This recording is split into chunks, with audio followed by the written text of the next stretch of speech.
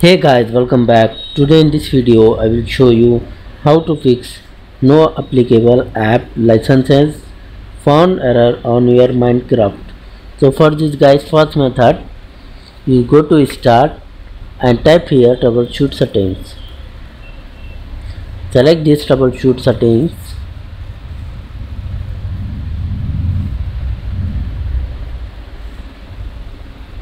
Then click on other troubleshooters. Find your guys Windows Store.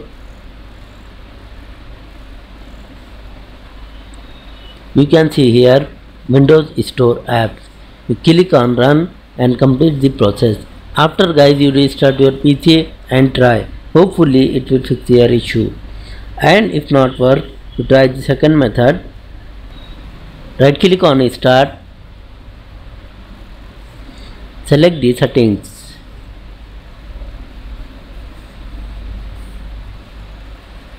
In the settings guys, select the apps.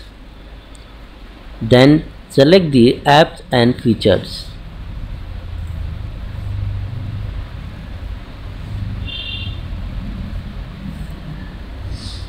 So find here guys Microsoft Store.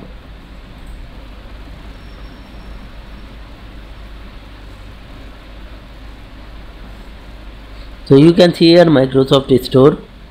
Click on three dots. Then select the advanced options. Scroll down here. Finally you can see here repair option.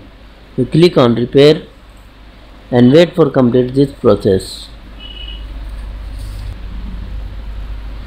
So now guys, you close this format and restart your PC. So hopefully guys after this it will fix your issue. So thanks for watching this video. Please like, share and subscribe.